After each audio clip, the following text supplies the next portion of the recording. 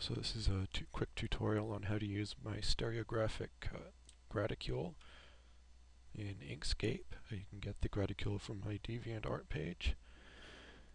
So to start, let's bring up the layers dialog, this thing, and we want to get into this locked layer and edit the actual graticule. So first, document properties, and let's add a bit of a border or a margin.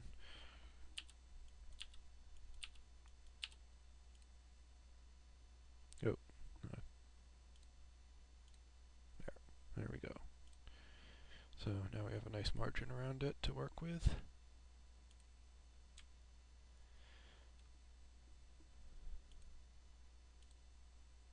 So group of two objects, we want to ungroup it and get just the circle around the outside. Duplicate it and then scale from center using Control and Shift. That looks about good. And add another one.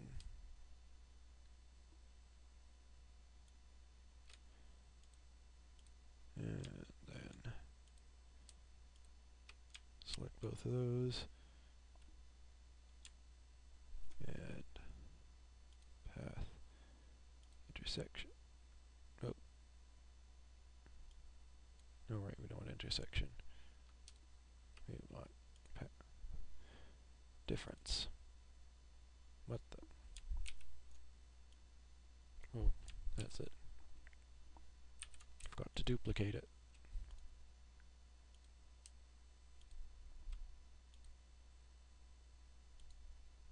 There we go. Yeah, there we go. So now we've got a ring instead of a full circle. If we just filled it like that.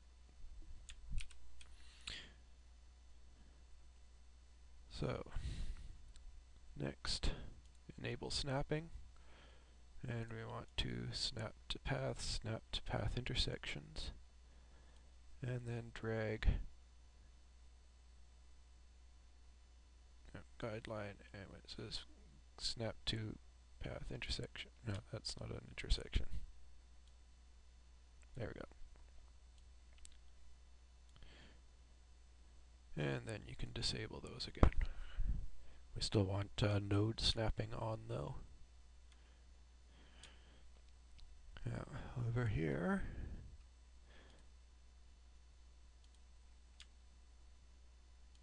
you can draw a line and then copy the style over onto it so everything's consistent, and that's a tick mark. Click on it again to get into rotate mode. Yep. And grab the center of rotation, and we can drag that over to the center here. And now when we rotate it, it rotates around the center of the graticule.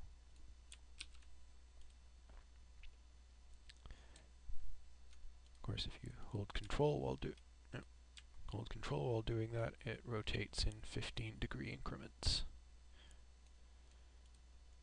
But for a bit easier control, we can use the transform dialog. And these are 15-degree increments, but let's put slightly more precise tick marks and go with 5-degree increments. So duplicate, apply, and there we have it.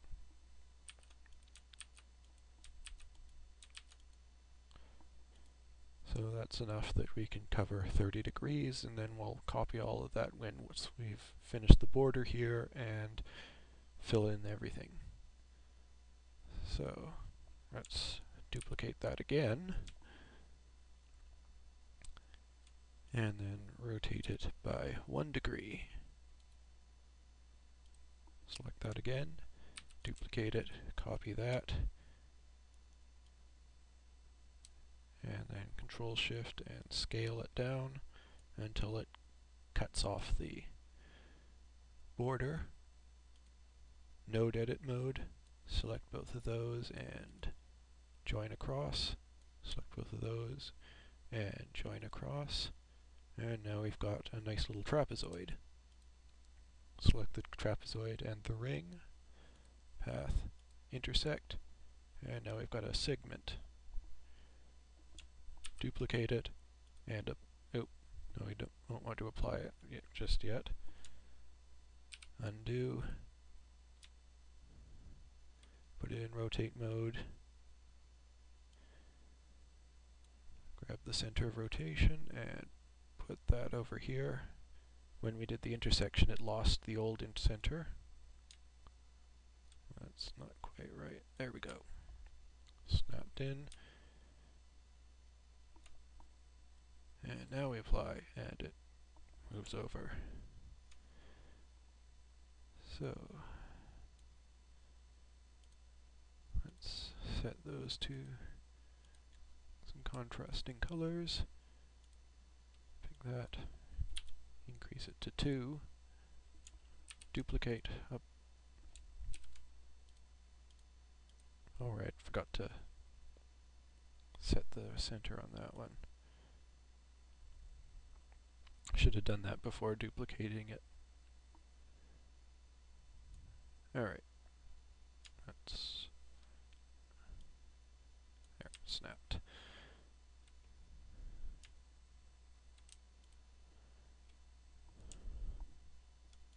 There we go. And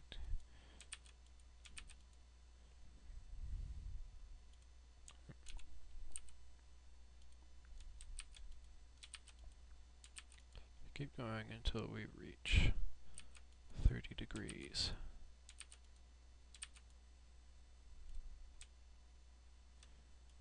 Select all of that and group. Now we enter 30 degrees up here. And again, we have to move the center of rotation because this is a new object. Center. And then we duplicate 8 and apply.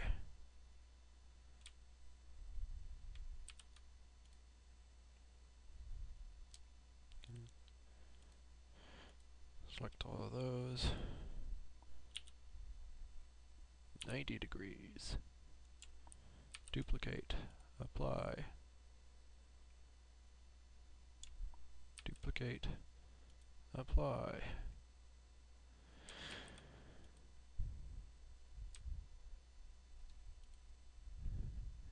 And there we have a nice ring.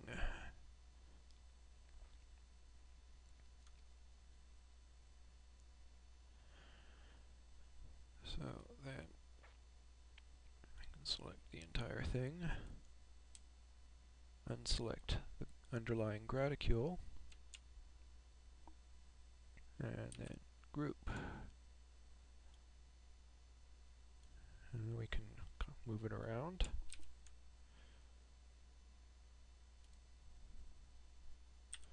Oh, that's not. Ungroup. Delete the old border, copy.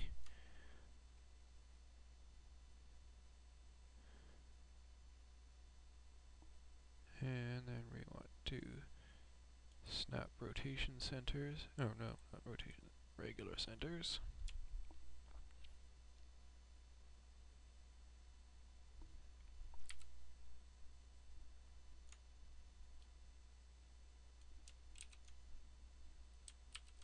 Duplicate.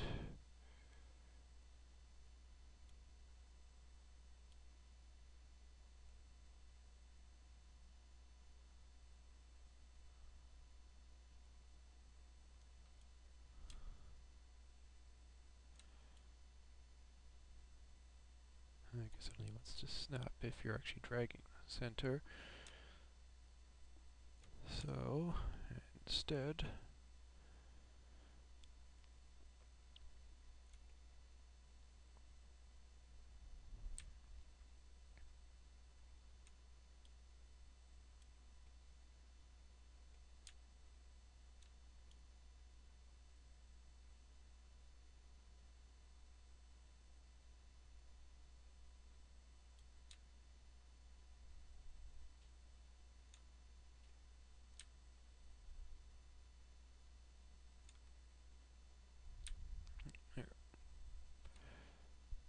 manually.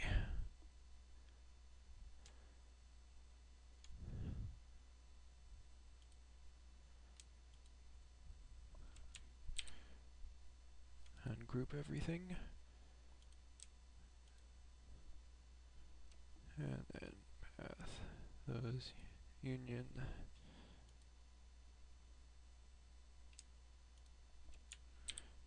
Break those apart.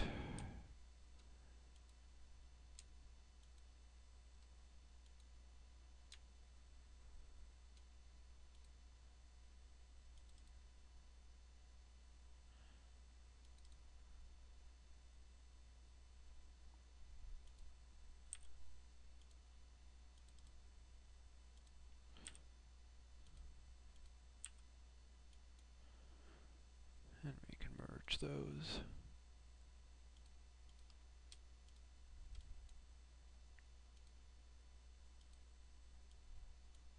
Right, there we go.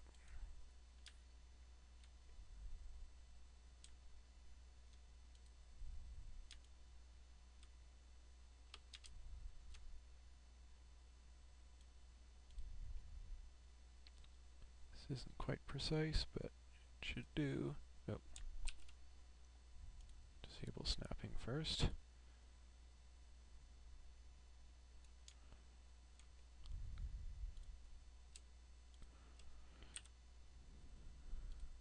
Delete those.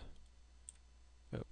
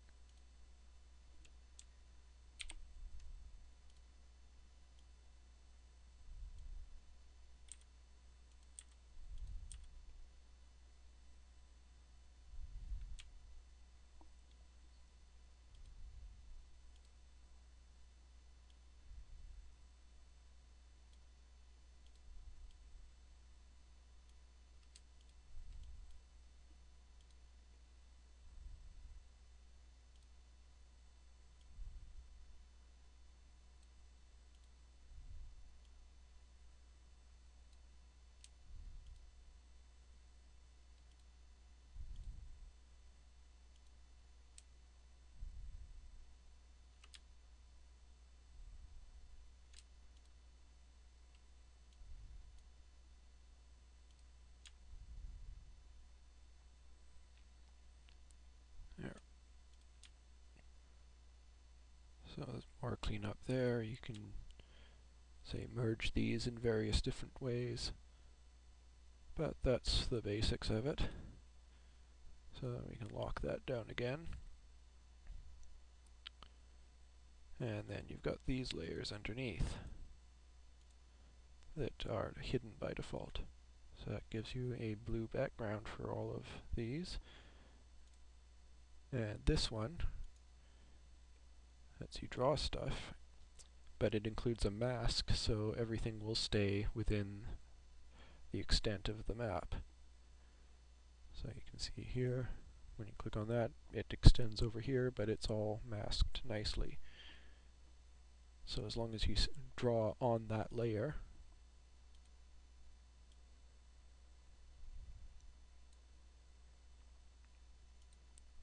it'll only show up in the areas that it should.